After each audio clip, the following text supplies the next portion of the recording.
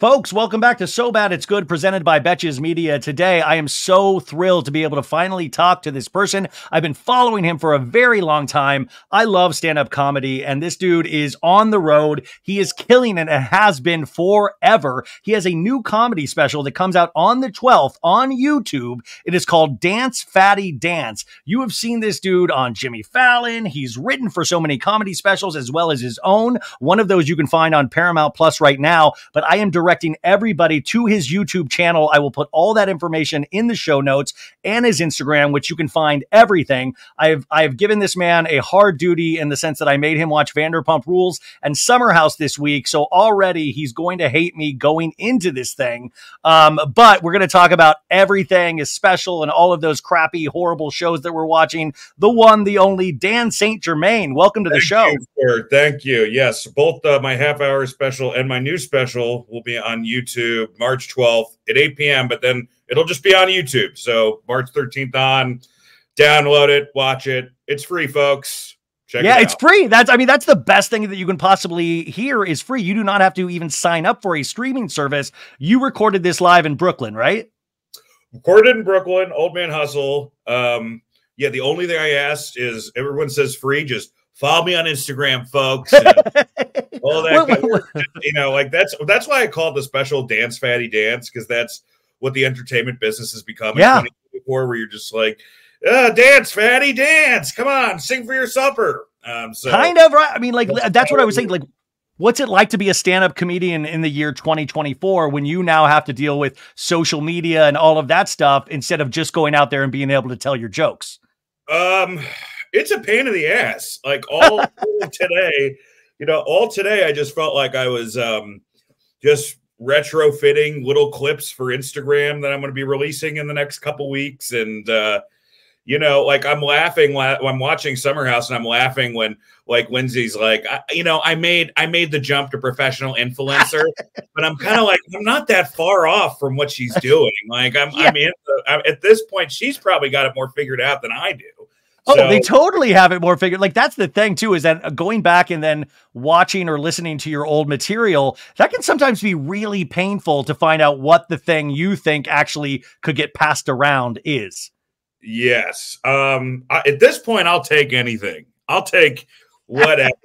Like, that's why he's here, folks. He's even here. That's how desperate it's become. I don't have any videos of blackface, but if you want to put blackface on me and float it around just so I get more followers, I'll take it, folks. That's how desperate I am in this business. How long? I'm excited. This is the first time, I've done a lot of podcasts, but I've never talked about Bravo. And Bravo's kind of a new thing for me because me and my wife will be 5 years in October, but she kind of got me hooked, like we both have our two trash centers, which for her is reality TV and for me is professional wrestling. I have not been able to hook her on professional wrestling. I have been able to hook her on horror movies, but she has totally hooked me on Bravo shows. So like there's that's how I know you a little bit is through your wife. Which, by the way, in your stand-up special, you kind of relate her to potentially sleeping with Danny DeVito at a certain point. Well, she's way hotter than Danny DeVito, but although I'm not going to throw Danny DeVito under the bus. I'm sure he's tender. But my wife and I, she got me hooked on all these shows. I do think we're not talking about it, but like Real Housewives of Salt Lake City, maybe one of the besides Succession, the best show of the last 5 years, just as far as crazy shit that's happened on it. But now I'm caught up on Summer House. I'm caught up on Vanderpump Rules. I'm ready to talk. I think I'm more into Vanderpump Rules than my wife at this point. That's how. Well, I think probably because your wife has been into it from the beginning, and it's like almost being at war for like 11. Like we're 11 seasons into this thing, so we are just dragging at this point. So we need new young blood like yourself to come in and remind us why we should like this show. Your guys' relationship to Sandoval is so different than mine. Like you guys are like disappointed in him. I just think he's like a fun Zoolander villain. You know what I mean? Like when I see him, I'm just like, this guy's hilarious. This is like one of the best characters that I've seen. Like he's like and he has no accountabilities, and it's the greatest, funniest thing to watch, because he's like the type of guy who like he'll kill somebody while drunk driving and be like, well, and blame it on his Headspace app that he was listening to in the car, you know, like he's that kind of guy. I was working on my mental health at the time. I was working on my mental health, guys, you know, and it's the greatest. I mean, I love it, man. I love Sandoval. I think he's becoming, you know, he's going to become like in the lexicon of celebrity. He's going to join like Charo and Gary Coleman, like these weird, like, you know, like Beetlejuice waiting room type celebrities. Yeah, like Hollywood Square. Like we need Hollywood Squares to come back on again. You know, he should be part of it, because you know eventually people will get sick of, you know, they already are. They're getting sick of Ariana, because like, you know, you can only compliment somebody for so long before you get sick of it. But like he's just going to be like a goof, and like him comparing himself to George Floyd. I mean, this guy's, I mean, if you're working for next level character, it's just like new every soundbite. There's something new and amazing about this. Like he can't keep tripping over his own dick. Can we curse on this? I forget. Oh my God! Fuck yes, yes. No, he just trips over his own dick constantly, and I just know that. I just know him from. I started watching after the final episode of last season, so the cheating. So that's all I know. You know. So like, I love this version of Sandoval. Like, okay, so this has always been him. It's just that we thought he had the purest of intentions, and we thought he was that lovable loon, but we never thought he was potentially, I don't want to say a predator, but that he was going to cheat on this 9-year relationship. Yeah, he's just a cheat. He's a bimbo. Yeah. He's a bimbo cheat. He's the himbo. But well, first off, they're in Tahoe right now. And Dan, you're on the road right now with your stand-up. Do you journal on the road? Do you wake up and journal your thoughts? No. People tell me I should. I did journal a little this year. I mean, this is really not for this podcast, but my mom passed away, so I journaled a little bit about that. Mine did too, dude. Yeah, Dead Mom Bros. Dead Moms Club, yeah. Dead Mom Bros, bro. So I do that. I was doing that for a little bit, but for the most part, everything I write is like either for a comedy or for a script I'm writing. And if I'm not doing that, I'm like listening to a book on tape. And mostly I'm watching trash. I'm watching some form of trash, whether it's wrestling or Bravo, or like, you know what I have bookmarked tonight? Like it's like this horror movie where a plane crashes into the ocean and then the shark movie starts. So like, you know, like I'm gonna watch that for sure. Wait, Dan, where did you? Was that like something you were like scrolling on Netflix and found? Did you read about this 4 months ago? And I think it's on Amazon now. I can't even get I don't have the name of it, but it literally the movie is it's a 747 that crashes into the ocean, and then that's when the shark starts attacking. It's perfect. It's perfect. It's just I just love shark movies. They haven't made a good one since Jaws, but I still keep watching them. Oh my! Well, speaking of that, I just watched a funny, horrible horror movie a couple weeks ago, Thanksgiving, by Eli Roth. Oh, that was fun. Yeah, that was good. Yeah, it was fun. Yeah. Okay, so Sandoval, though, is journaling in this, and I was just thinking how funny it is that when you close up of this journal, which I'm a weirdo and I did, it's literally just like, went to the airport today. Sheena said hi to me. I was very tired, and it was very it's very matter of fact journaling, like no big deeper revelations of like your emotional spirit. It's just like went to the bathroom, very tired still. And at this wasn't going to be like E. Cummings, you know what I mean, or like oh, that's poetry. Well, certain journaling, like certain journal people, exactly. Yeah, no, chronicling his journey. No, that's this man 4th grade reading level. Let's be honest. Truly. Well, I was also thinking this is potentially the first time he's ever journaled because he thought it would look good on camera. I was like, this could be the first page in his journal, or he could be trying to capitalize off Scandival and selling his journal entries of during this time. But after reading that journal entry, it'd be a very small pamphlet of a book, I think. Yeah, it would be like one of those brochures you get at Disney World, like previewing, you know, like Pirates of the Caribbean ride or something, like be very small. I for one would buy it. You know, it's funny, you know, this is not a reality show, but on Sons of Anarchy, the one thing I never, you know, I wasn't that into it, but the one thing that was so funny is that Jax, the main character, like would keep reading from his dad's memoir throughout like 11 seasons. And it looked like it was 120 pages and he was still going through it for the 9th season.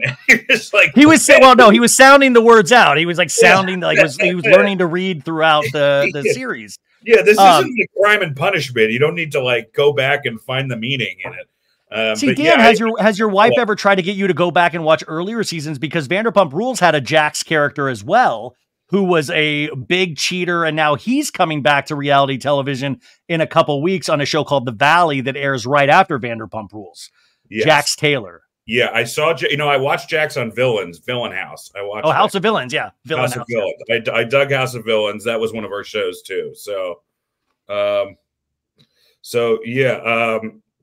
Yeah. So, well, I mean, who else we have like in this episode, Sheena, it's like a lot of pressure on her to rekindle her friendship with Sandoval. But the thing is, it almost seems like they were in a 9-year relationship because she is crying so hard. What is your take on the Sheena Sandoval relationship? Well, my question when I was watching, I was like, did they fuck? Like to my wife the whole time. And my wife's like, no, they never fucked. They never fucked. But this show only gets good when you reveal that someone's been fucking for 3 years. So maybe that'll be the reveal is that like they've been, no, I don't think they have been fucking, but I thought for sure that they had fucked. I mean, Sheena for me, like, you know, like there's like a car wreck moment 2 episodes where she said like, we're gonna have a good time. She was like doing that recording. Yeah. It was like douche chills, like winter is coming chills. Like when she said that, I just think it's like, you know, like we got to the crux of it on this episode, right? Because she's like, we're like, why is she defending this guy? And then all of a sudden it's like, yeah. And then one day I woke up and like he gave me $5,000, and I was like, okay, yeah. So just say that's the like. I'm told if somebody gave me $5,000, like if Pol Pot gave me $5,000, I'd be like, look, I know he has his problem. He's all right. Yeah, $5,000. Yeah. No, it is funny that she reveals that, but I was like, he did that a while back. Like, why didn't you make up with him months ago? Why did you save it for these moments? And it is funny. It's like, also, if you're that conflicted, give the money back. You just bought a new house. You have the money to give him back. But it is interesting that it actually plays a part. And you're then mingling in with scenes, like you said earlier, with Ariana and Katie opening this sandwich shop, but it doesn't have the same oomph at all because Ariana's out there just trying to live her life and stay away from the dude that cheated on her for a long time. Yeah, it's just, you know, I think that I also think they're in this weird position. Like, we do forget this is only 4 months since the cheating scandal. They filmed this like 4 months after. It was like, no, 3 months. It was 3 months after the cheating scandal broke. I think they're going to run into problems later in the season because eventually, like, Ariana is clearly, she got a lot of money from this. She like clearly already is dating up. She like met another guy who's better. And like all she can, because all she's holding on to is like the anger for him. Like there's no, like, she still loves him. There's no, like, I have any fondness for this guy. So eventually, like, that's going to like kind of have to fade. Right. And then what's the show going to be about? Then we see, Sheena and James, I guess that's his name. No, not James, the friend, whatever. Tom Schwartz, Tom Sandoval, DJ Tom James. Schwartz and Sheena made out, or like they hint. Yeah, that's what we find out later in the season, that allegedly Sheena made out with Schwartz in Vegas, potentially. Yeah, which I think that, like, because eventually, like, this is just going to become Ariana, you know, making a ton of money off doing Chicago everywhere. And, you know, Sandoval just like ironically playing at these, like, you know, black box theaters all over West Hollywood. And, you know, just gay guys like ironically liking him, not like really liking him, just like, you know, like just there because they're part of a moment, you know? Yeah. So, yeah, it's going to be interesting to see where this goes. But that's why it's more fun to watch messes than it is somebody that actually is trying to draw boundaries in their life, like Ariana. I think there's a world in which Ariana doesn't even come back next season because why, you know, it's like, why, like, she doesn't want to be friends with her ex. Like, she's made that really clear. And I don't think I see a world in which she integrates herself back into this friend group. Like in Tahoe, like, they're all like prisoners of this. It's funny. Like, they're all forced to be friends with each other. And Sheena's husband, Brock, is even like, you know, they're arguing about like press releases and PR agents. And I'm like, this is hysterical that they're talking about leaking stories to the press. Like two dudes in Tahoe talking about, you leaked this story. No, you leaked this story. I thought that was great. Didn't Brock abandon his first family in Australia? Was that a thing too? Am I allowed to say that? Yeah. You're You're allowed to cuss. You're not allowed to bring. He did, and that's the thing. Like he did, and like for him, he's like giving Sandoval the news, and I'm like the business, and I'm like, don't you have like a family in Melbourne or something? Yeah, that's why it's like, and I think like finally, I think they're on the good, like he's finally doing the child support payments, but I don't think he's seen them still yet in like many years. And so Brock is like playing this guy that's like trying to like, well, this is what's going on, and this is how, you know, like trying to be this voice of reason, but at the same time, that's what's so funny is that everybody on this show are complete fuck ups. Except for Ariana and potentially Katie at this point. And that's why they're not even in Tahoe, because they would almost ruin the fucked up nature of everything going on in that house. I think you're on to something, because I think Ariana, like, you know, she's going to get to a point where she's just going to become a real celebrity. And once you become like a real celebrity, you can't, it's like the Bethany Frankel problem, right? Like once you elevate above the show, and then eventually you kind of have to move on from the show, right? But I think the producers, I think I'd rather have Sandoval on the show, because like that's where like Ariana, there's nothing like fun about somebody just getting better, you know? and like standing up for their emotional values. You're like, okay, that's like good. That's a good episode, but that's not like a season. You know, like Sandoval's going to keep giving. Like Sandoval's going to be the gift that keeps on giving.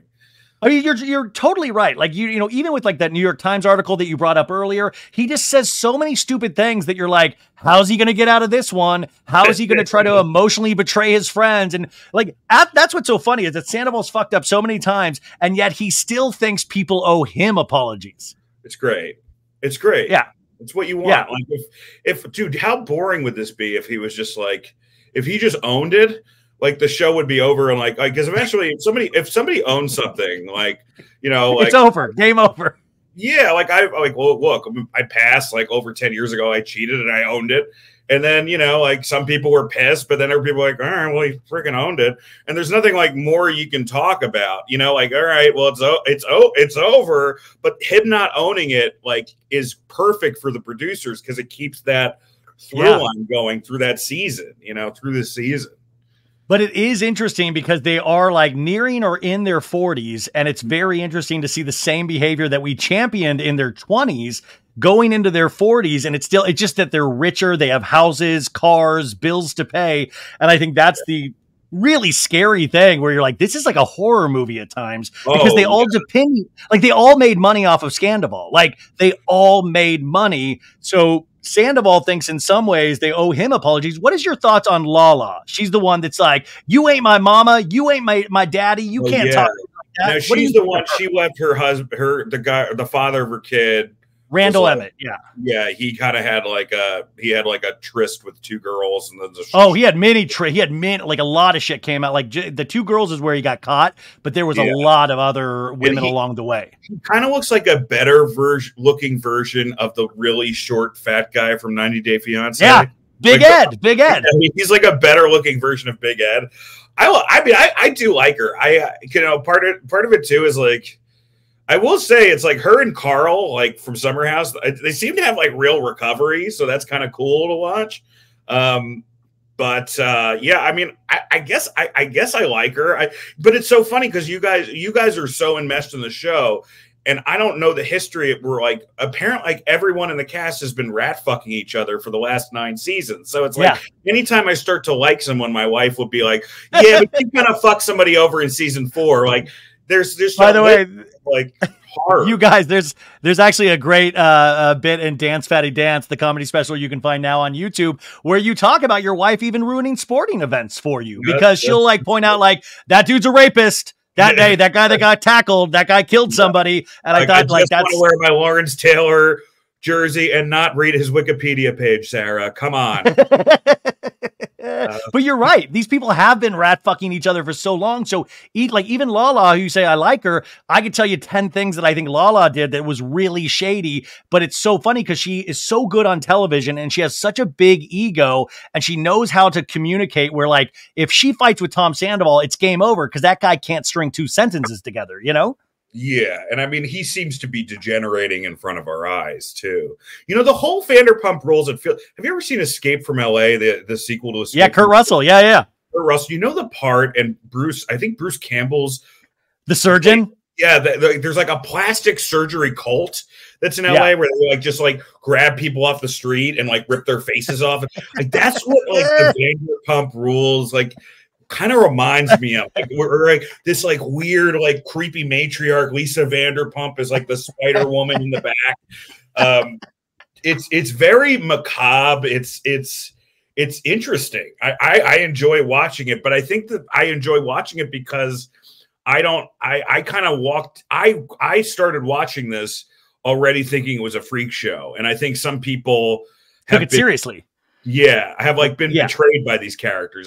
Yes, that's what it is. I don't have any connection to Tom and Ariana's betrayal. All I see is just like, oh, this guy's like king of the douches and it's hilarious. Oh, I mean, I was so in deep as well as so many of us out there. It was like literally like he cheated on me. And that's where it's like, I got to go out and touch grass because this is really ridiculous. But it was so funny. Like, my mom was dying at the time. I was watching this every week and I was livid. I was pissed about so many things. And I was like, this fucker, man, this fucker. And it's hysterical because none of us watching this even look at our own behavior. We're just like, this asshole. And he is an asshole, but it is funny because we're all kind of assholes, just not to that extreme. He's bad, but it's also like, I mean, I remember like the news about him was released and then a week later, some of the names on the Epstein list were released. And I'm like, I think people are more upset about Sandoval, you know? Well, to be fair, Sandoval might have been on that list. We do not know yet. Well, in that case, I think he was one of the victims, you know, in that case. But like, I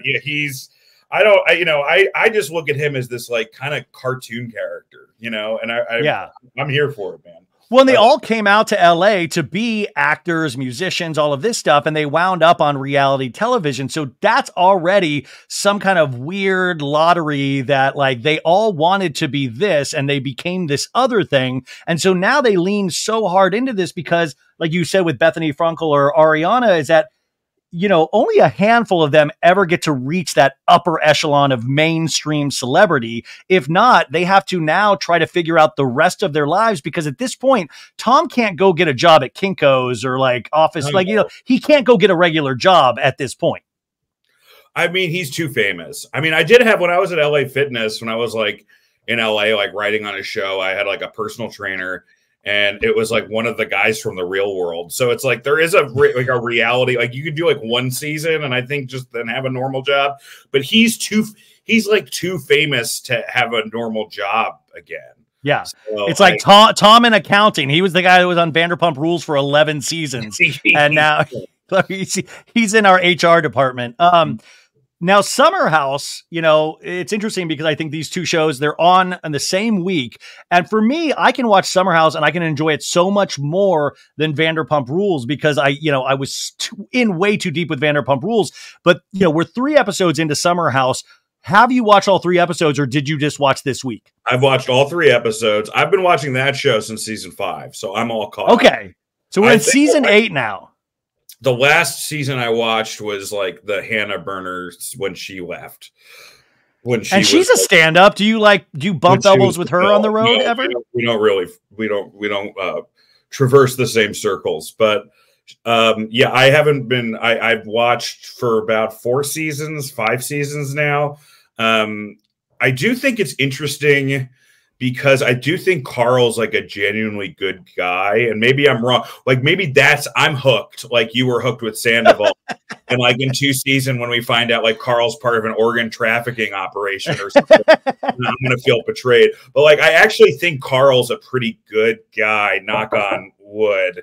Yeah. And I'm sure I'll be disappointed at some point. Well, listen, we're guys, so we all have done something completely idiotic, but you're right. Yeah. Like he seems so committed and proud of his sobriety, and that's why he really was. And I think the audience was kind of shocked when Lindsay, feeling, you know, weirdness about being in the Summer House, immediately says, "You're on something, cocaine Carl," all of this stuff. Of course you would be so livid because that's the one thing that he's like tried to get right. And he finally feels like he had, and this is the #1 person in his life. That's like really painful. And we finally get a little context of why he eventually breaks off this relationship. Yeah. Well, I think after watching this week's episode, I think Lindsay has some undiagnosed personality disorder, because there's a moment on this week's episode, and you can see it, where Danielle kind of is like, do you want me at the wedding, to Lindsay? And you can tell that pisses Lindsay off, but she doesn't register it.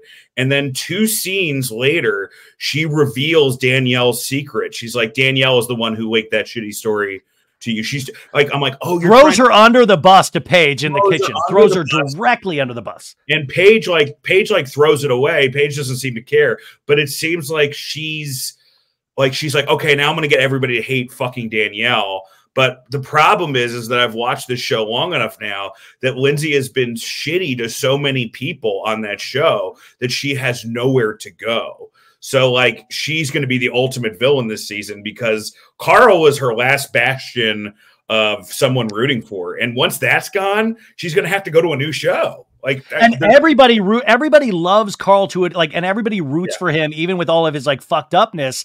And everybody's kind of always been against Lindsay in certain ways. And I'm a huge Lindsay fan, but at the same time, it's hard to defend some of these things because it's the same behavior we've seen from Lindsay. And it's like, I hope she's watching this back and is actually learning something from watching herself on this, because it's like, of course, somebody would potentially not want to be with you if you are questioning the one thing that is actually like they're proud of. Because even Lindsay reveals in this episode, the guy can't get a job. He's like, he's got to find what he wants to do with his life. Yeah. Well, the one thing I'm going to side with Lindsay on, as someone who doesn't drink, I do think a non-alcoholic sports bar is the worst idea I've ever heard in my entire life. Like, I don't think that. I mean, like, look, I drink a Diet Coke at a bar, but I don't think there's going to be like a group of guys who are like, let's go to watch the Colts game and drink virgin pina coladas. That's not going to work. So I do agree with her on that. I was like, this is a terrible idea. Carl's going to lose a lot of money on this idea. But she does it. She brings, she's constantly bringing a gun to a knife fight, right? So it's like, she can't just like gently, like, when you love somebody and they like have a dumb idea, you have to kind of like gently unwrap it and be like, is this really going to work? You don't just go like, no, that's stupid. And her thing is just, no, that's stupid. So, you see why this, marriage is just going to completely fall apart, or this engagement. And she's always been that direct, but it is sad when you're like, oh man, these guys are like headed to they have a wedding website that was very intense. Like, we see Danielle open their wedding website and it's like Lindsay and beautiful calligraphy. And then it's like Carl, and like Danielle's shocked by the wedding website. I just think it's fascinating. And this is what reality television is great for, is that we actually get, it's like, we already know the Titanic sinks. So we get to see the things, like we get to see the icebergs, and like we all see it before they do. And we watch the dissolution of this, and it's captured on camera, which of course is horrifying. But now we're like realizing, oh, okay, this is exactly why this shit is happening, because of Lindsay's behavior towards Carl.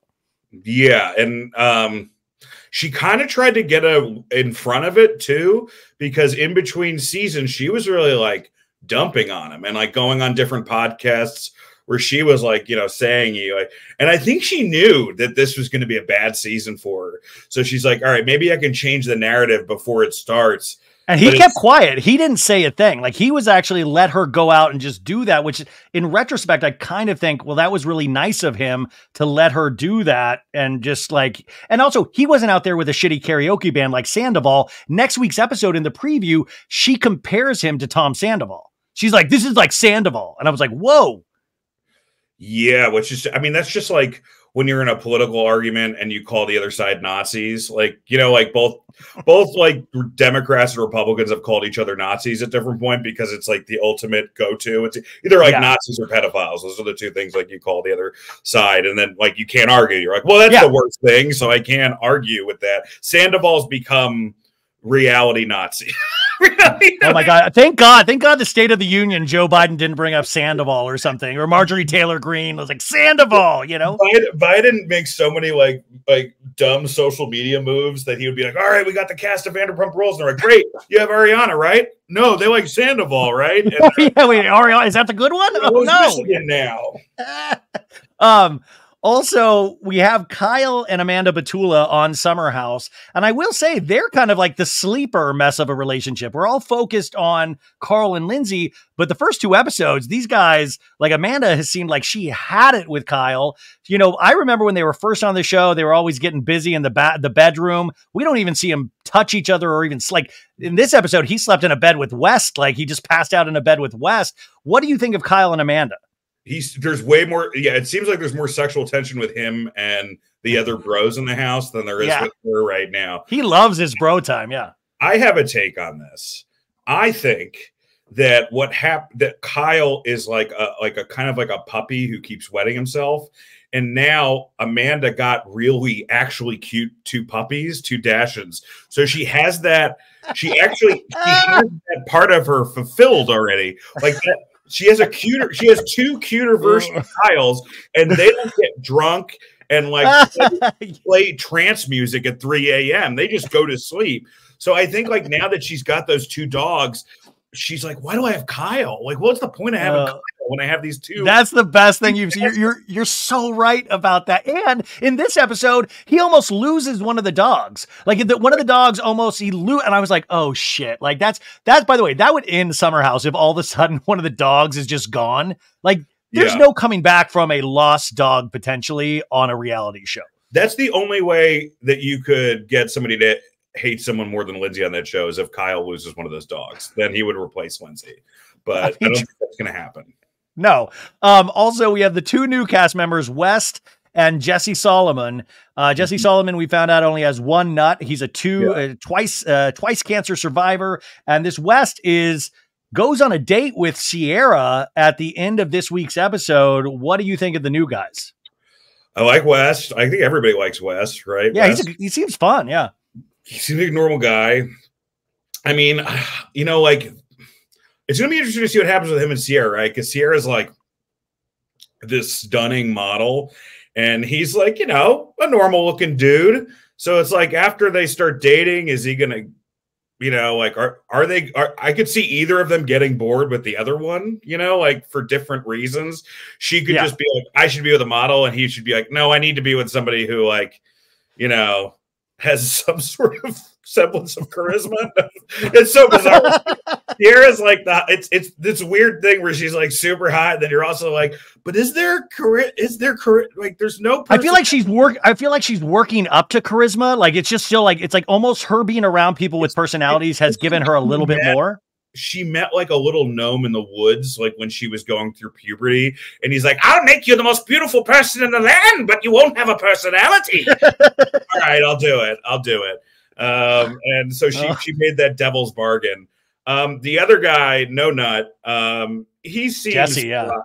I mean, like he's serving the purpose of being too aggressive with Paige so Kyle can feel better about himself by yelling. Like there's always like at one point, like the last couple seasons where Kyle's like got on his moral high horse and be like, bro, you can't do this. And it's because like he's been like drunk and vomiting in a crock pot all season. But then he finds like one little area where he can be morally superior than the guys in the house. Yeah. He did that with Luke. I think he did that with like one of the guys from Southern Hospitality. Like he always like, it's his only way. Like, he talks about like, he's like, guys, but seriously, it's about toxic masculinity. And you're like, where is this coming from? You fucking wino. You know? No, he is going to have that scene with Jesse. And it's so funny because Paige in this episode says, Jesse Solomon like touched her leg and that is inappropriate. You can't do that. And I was like, well, Paige, I don't think gets hit on a lot. Which is like, it seemed like that. And also Craig, she dates from Southern Charm. And she said, Craig would stomp Jesse Solomon. And I was like, oh, Craig, I don't think Craig would stomp in. And Craig would be like, don't hit the face. Don't hit the face. Like Craig wouldn't do. I mean, you know, maybe if he stole an 8-ball from Craig. I'm just joking. I don't know. I don't. That's old school Southern Charm. I don't think that would happen. No, the only guy on both shows, the only guy who I think could really throw down and fight is Sheena's boyfriend, that rugby guy. Brock, yeah. Like I'm like, okay, that guy could actually do some damage, you know. Dude, he could crush anybody with those thighs. Like I've got big thighs, but he's got muscular big thighs. He looks like a convict, you know. He looks like a role Ed Hardy would play in an indie movie coming out. You know, and so yeah, that's the only guy I think is actually physically intimidating on this show. And of course, that's the one I've talked the most shit about on this episode. So maybe that'll be the one. Perfect. I can't wait to introduce you guys. I'm going to tag him in one of these clips. It'll be great. Okay. You know what? I think I'm going to stay on the periphery of that celebrity scene. But yeah, I don't know. Like Paige has this kind of thing where, you know, she really does. It almost feels like the old studio system, where like she comes out for her scenes, like she's almost like Lucille Ball coming out for her scenes, and then she goes back in her room and like does whatever she wants to do for like, because she doesn't really interact unless it's time for her in a scene. Like you never just see her like kind of hanging out. And everyone gave her shit for that, but it's kind of the smartest thing to do, right? Like that's like how you preserve yourself. Like she's not like, she's like, okay, I'm gonna come out, you know, for my storyline scenes, and then I'm just going to retreat back. You know, she's actually acting like somebody who's in like a pretty happy relationship where she's like, I'm just going to come out for my work, and then I'm going to go back and hang out. Which, I mean, everybody says that her and Craig won't make it to the altar. They're not even engaged yet, but I think they're actually going to totally make it, because it does seem like that is a solid relationship that they actually like will have like an argument or a conversation. And I think those are usually planned out between the two, because it's like the same conversation and again. But I think they are totally into each other. And I think they both like being reality stars, and they both like they know they're more powerful together. Yes. So I think that, and I think she's kind of, I think also she looked at Hannah's arc and was like, all right, I can be bitchy, but I can only get too bitchy. I can only get, I can fly, but I don't want to fly too close to the sun. So like, I never forgave Hannah for the Luke season. I don't know if you watched that Luke when she freaked out on Luke. Yes, I remember this. So I think Paige has this thing where she's very smart, and she'll take a dig, but then she'll come back. And she'll take a dig. And I'm posing to Lindsay, who's just like, tomahawk, I'm going to throw everything at you. Like Paige picks her spots, you know? And because of that, I think that like the next incarnation of the show, like I think Paige is going to be around for a while. I think she's going to be the one that's going to make it through. Oh, totally. I think, and I also think there's a possibility, like Ariana and Bethany, that she goes to that next level of celebrity, because she has all of these other things going on. Like she has the podcast, all of this stuff. So I think she actually is that, and she's not, like you said, Lindsay throws those tomahawks. She allows herself to be that vulnerable and potentially look like crazy on TV, where you're right. Paige actually takes notes and dials it back and is like very middle of the road, and she can go higher and lower, but always course correct. Yeah. Lindsay's very messy, and Paige is like a silent assassin. Yeah. Yeah. Well, and Danielle, Lindsay's friend, you know, or Lindsay's ex-friend, that they're trying to rekindle the friendship, even though Lindsay throws her under the bus in this episode. Danielle, I talked to her last week on this podcast, and I said, it seems like she's one of those people that is used to being the friend. And when she steps into the spotlight, it's really sloppy, because she was on a show called Winter House. I saw Winter House. I've seen every Winter House too. So yeah, you know, Danielle was kind of hard to watch on Winter House, man. It was a little like, it was a little desperate, and it's one of these things where like clearly she's like heartbroken. Oh, she's also does this pet peeve that like every girl in a breakup does, where she's like, oh, this guy was gaslighting me. Oh, this guy was gaslighting. She like says gaslighting over and over again, when you're like, okay, man, maybe some of it was gaslighting. Maybe some of it is you're hurt and you came on too fucking strong. Maybe some of that is what it is. Well, and she told me she filmed that season. She left thinking it was a great season for her. She left going like, wow, I really killed it this season. And she was shocked when that's what actually came out. And I thought that's got to be the worst part of being on reality television, is really not dialing in to what the audience is going to pick up on about your behavior. And I'll say this too, like the first thing that I ever did in show business, I was on this like MTV reality True Life thing. And I was so... Wait, the docuseries True Life? Yeah, the World of Jenks. Do you remember that show? Dude, yeah, I had Andrew Jenks on the podcast a couple months ago. Yeah. Dreamy Eyes. I was on World of Jenks. And I was so paranoid that I would only let them see certain things. I was very clear to not come off like a dick. But because of that, I don't like some people, like comedy fans like it, but it wasn't good. Like, I don't think reality fans would have liked it because I didn't really show ass the way that you need to show ass on these shows, you know, warts and all. Yeah. Yeah. And that's why like Danielle and Lindsay are such great characters because like what they think is like them looking good is actually like completely exposing themselves, you know? And when you do that, it's like, it's great for us, but you know, I get it just like, it seems like Danielle's just one of those ladies who like, especially on the show where she'll be like single girl summer. And it's like, no, you want a boyfriend. We all know you want a boyfriend. You just want a normal boyfriend. You're so heartbroken. And it's like, she seems cool. She's pretty. She has like a great job, you know, like, so it's like, she's smart. She's actually one of the people who seems like she hasn't you know, she just seems like totally fucking insecure. That's her problem. Yeah. You know? Yeah. And which is very relatable to so many people that watch it. So that's why it's like, yeah, no, I get what's going on. The Sandoval thing too, is that back on Vanderpump Rules, that was the argument they had on the boat between him and Lala. He's like, I've shared everything on this show. You've hidden, like, oh, you haven't shared your life. And that's what is so funny is when you start getting these meta fourth wall breaking arguments about what we've shared on the show. Like, you know, and that's the funny thing on Vanderpump Rules has been on so long that they're now talking about what they've hidden through the years and not shown on camera. And always what makes me laugh is like thinking that like right next to these guys is a producer or a key grip with like a black t-shirt on and sweatpants and like queso stands from the craft service table. And they're just like tired, you know, they're just exhausted. Because I know production life.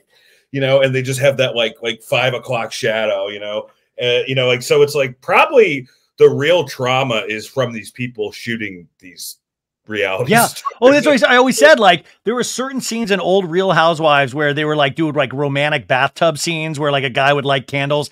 And I was just thinking of the poor cameraman in cargo shorts going home that night to his family going, oh man, I had to watch people dry hump each other in a tub and I had to capture it. And like, and the thing is, everybody says like Scandal and all that stuff. Oh my God, it was so fake. It was so scripted.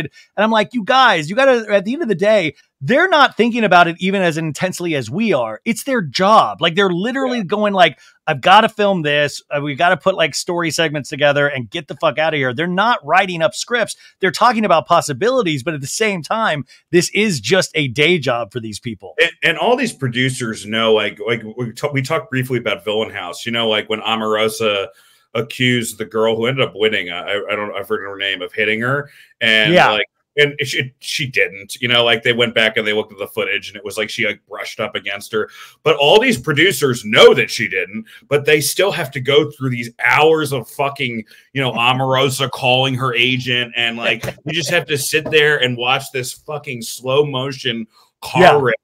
You know, like, well, most of these shows would stop if you would actually be able to use the footage they've already captured in the moment. You'd be like, we can clear this up real quick. Like, that's why it's so funny is that like, guys, we have this on film and they still allow all of this stuff to continue. You also, well, I mean, first off, actually, how did you get into stand-up? Like, what was that always the dream? Like when you were a kid? No, I think that at times I've wanted to be like, you know, a legitimate like writer guy, I think more than anything else. And I have written on a bunch of shows. But you know, I wanted to be a playwright in college. Like I had a play produced. And then when I got out of college, I didn't get into playwriting grad school. I didn't get into playwriting grad school.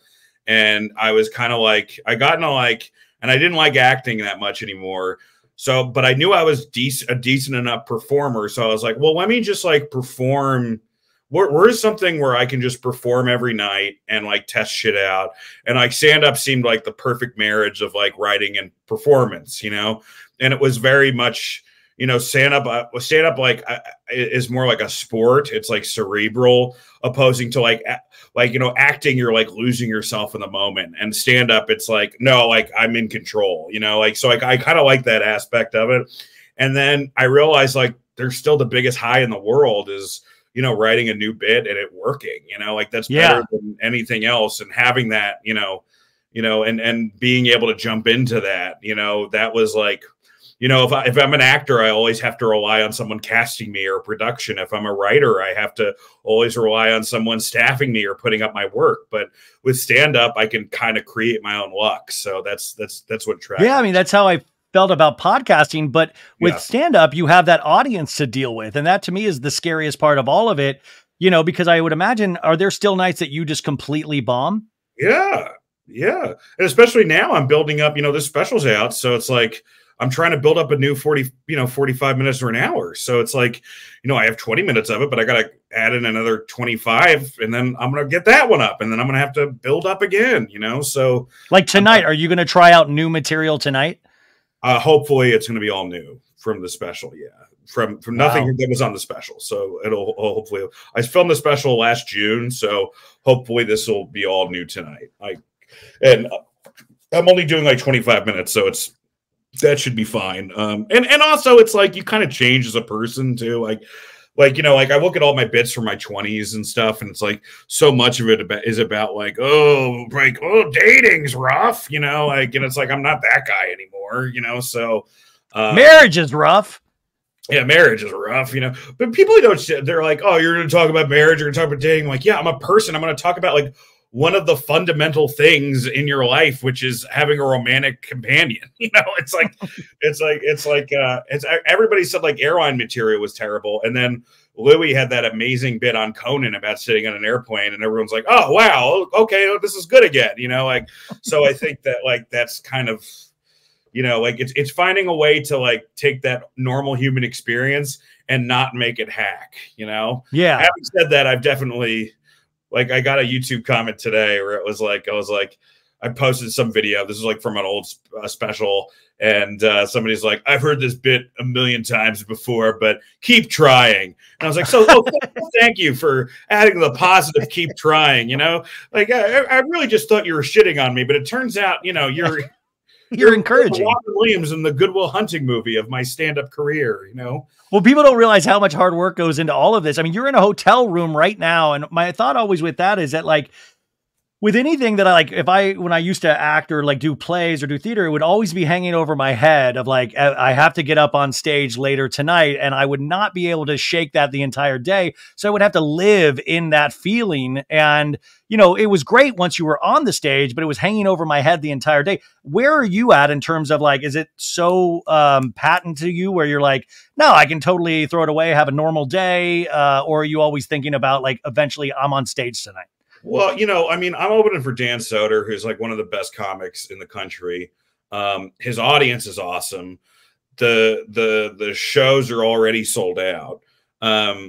And his audiences love stand up. So like, it's like last weekend I was headlining at Dallas Comedy Club, and that was a lot more pressure because I was like, I was the end thing that they saw, and I was making sure asses were in seats, and when I have a lighter show, I'm like, oh, fuck, that's like pressure's on me. So in this particular weekend, like, it's like I'm hanging out with one of my best friends and who's a great comic who already has an audience. This is pretty easy. But if I was like headlining, like, that's a little bit harder. So it really just depends on the situation.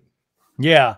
I think a lot of us used to romanticize stand up because it was like, you would read all of these stories and books and like, what it's like to be out on the road and like the audience interaction and how that can take you down or like elevate material. And now everybody's in the, I think the Matt Rife-ism of it all of crowd work, is like, that's the big thing now. Do you do a lot of crowd work?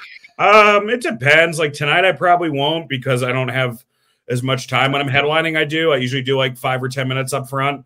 I don't post a lot of crowd work because I think it's kind of cheap, but I do. I mean, I've posted one crowd work clip this year. Like in the year of 2024, I've posted one crowd work clip, but I understand why comics do it because it's a way for you to not burn material. But I'm just, I'm kind of like, I'd rather somebody see a bit, like that's just, especially now, like I'm just trying to harvest eyeballs at this point, but maybe I should be, I should be doing more crowd work and, the stock lines and everything else. But yeah. No, it just seems to be so much part of the conversation now. And I'm not I'm not a fan of Matt Rife. I mean, like, no offense to, not, but like, it is interesting. They always just, like, this dude's all crowd work, and wait till he actually has to like really, but anyways, you mentioned something at the very beginning, about wrestling, that you watch pro wrestling. And I have a lot of listeners that are so into pro wrestling. Oh, that's interesting. Can you explain to me podcast, guys, Wrestler Roasts? I'm on there every week with one really funny lawyer and 2 other funny comedians.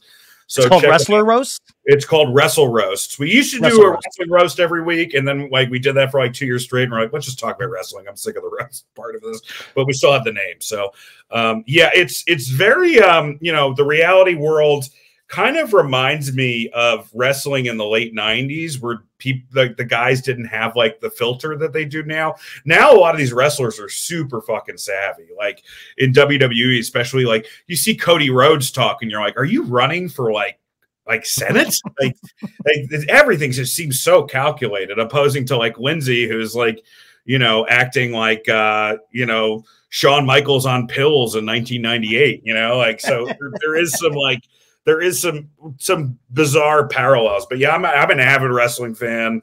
Like, I'll be watching SmackDown after the shows tonight. But there is a reality show element to this, or it's characters and like big old characters, but they have the behind the mat footage where they're behind the scenes, doing scenes with each other. The Rock came back a couple months ago, right? And, The Rock has been great coming back. The only thing that's annoying about The Rock now is that on Instagram, he's like breaking in like being like, no, I'm playing a heel character. And you're like, dude, just go with it. Like, just go with the thing. I know, like, your whole thing is like you're an entrepreneur, but like just wear this fucking hat for real. Like, wear it for 100% right now. Don't be Dwayne, be The Rock, and so that's like, but I find that like there's not a lot of great reality WWE shows, like I thought the Bellas was kind of boring. Like I tried to watch Love and Wrestling or whatever, the one with Bianca and Montez, and like they seem fine, but like, again, because that company is so like, there's so many dollars and cents, attached to the Bianca Belair character, that you really can't get into the nitty gritty of the person, because they're going to be very there's still that WWE thing of like, I got to protect the business. And because of that, like reality shows in WWE, like that's why Beyond the Mat Beyond the Mat's the best one of the documentary. Yeah, that was great. And it's also why, as soon as it came out, Vince completely cut support from it. Like Vince McMahon, Vince McMahon, originally WWE was going to like market this, and he saw this and he was just like, oh, we can't be a part of this.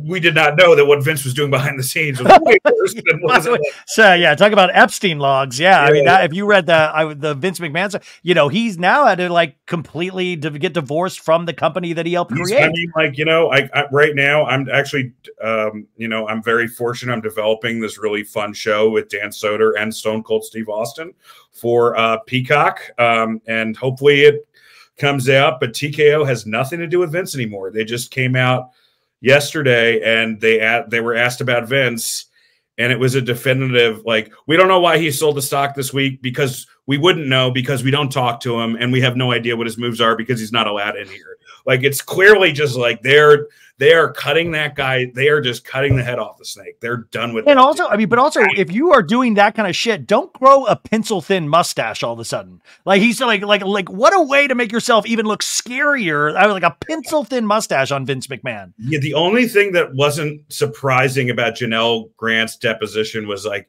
the part I was expecting to read a part where Vince tied her to train tracks, and then twirled his little pencil thin mustache. You know what that was, that mustache? I really think that, I don't know if it's true, but Vince has always been obsessed with being the Walt Disney.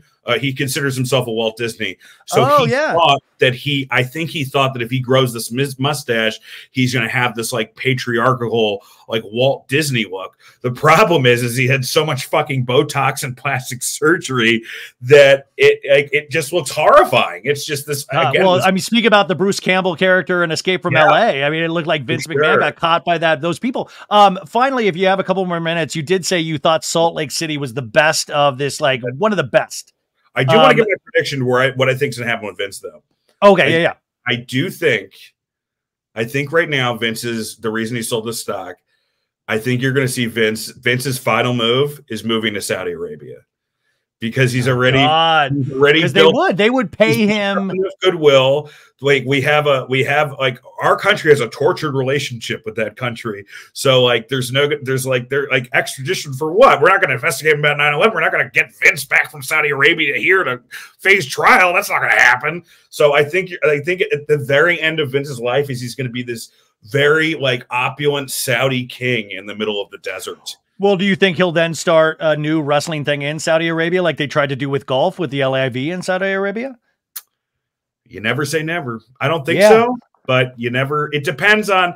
Look, I mean, there's a point like TKO has already said that they're willing to, you know, like if things with Saudi Arabia get that bad, they won't do business with them. So if WWE is no longer doing business with Saudi Arabia, then perhaps. But Vince is old, man. So I don't know.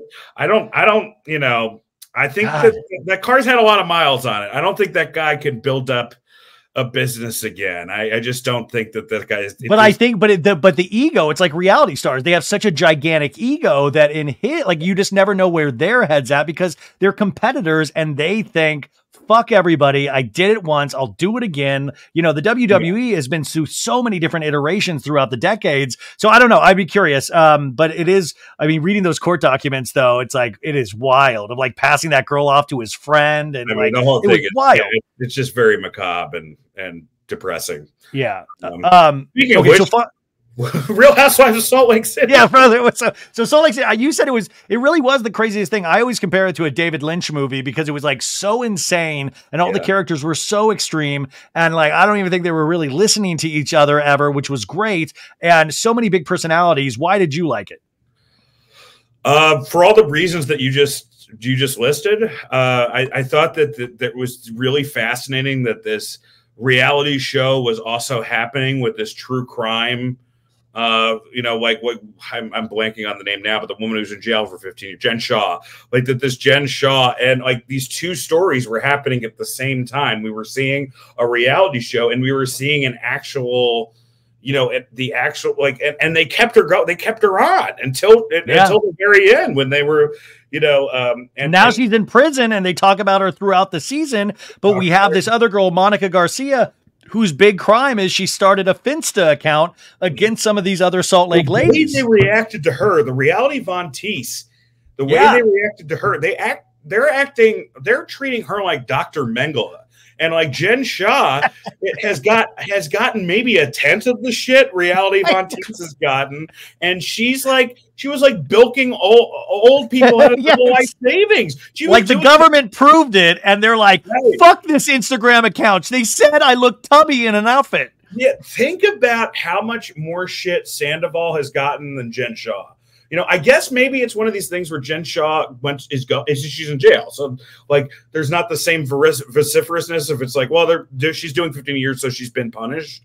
Maybe that's the reason why, but it is really interesting. And I do think Mary Cosby or whatever, Mary Crosby, I forget her name. Mary Cosby. Yeah. I think she's like one of the greatest TV characters ever. She's so crazy. Yeah, but at the same time, you can't. What's great about her, I mean, you can't have her do real scenes with anybody because she's insane. She's actually insane. Yeah, like, but that's why you can only use her in small amounts. Like, she couldn't carry a show, but if you put her in there, she'll make fun of a couple of the other characters. Even if they're riding a high, she'll call them ugly, and they'll be like, "Oh, I was doing so well." And it's funny. It's like she's kind of all of them.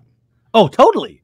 She hate all of them, and they keep her. Well, around. she'll flip on a dime too. She'll flip on a dime. So even these ladies, they don't want the person that created the Finsta account, but Mary Cosby, they do not have a choice. She's coming back next season, and I just think that's great. That even if they're riding high, somebody can come in like Mary Cosby, say 2 words about them, and you know they're damaged all of a sudden. Yeah, and I mean, and then there's also the the element of it being in Utah and having like. The Mormon church is kind of a weird character and like weird. Yeah, there's a backdrop of religion that the other shows don't have. Yeah, like what's that John Krakauer book they made into Under the Banner of Heaven? Great, yeah, it's great. It's a great book. The series was decent, but the book read the book. The book's amazing. So it's like it's this like that there's that element that's in it too. where it's like it's just this bizarre hodgepodge of almost like the fancy modern and like the medieval primitive, like combined into this show. So I love it. Yeah, no, I love it too. But thank you for doing this today. I know this usually this isn't your jam, but you made everybody proud. You made your wife proud. You came, you showed up. Folks, I'm going to put all of his information. His Instagram is dance.Germain, DANST.GERMAIN. That has his YouTube link, that's where we're pushing everybody to. His new special is out now as you're listening to this. So go subscribe to his YouTube page. It also has his other stand-up special on there, as well as tons of other clips, but he is also on the road. His website has all of his dates. He's also performing at this Moon Tower Festival in Austin, which looks insane. I was looking at that lineup, like Amy Sedaris, like Andrew Schultz, Shane Gillis, like you're performing at that. That's going to be awesome. A lot of heavy hitters on that one. So I'm excited for that. Well, I really appreciate you coming by today, and I am a fan of yours now for life. I hope I get to meet you one day, and good luck. Come over. We'll watch Vanderpump together. Yeah, and then do a little wrestling thing. Yeah, I could do both. I mean, WrestleMania's around the corner. I'll hit you up. Yeah, well, it's a plan. Thank you. All right.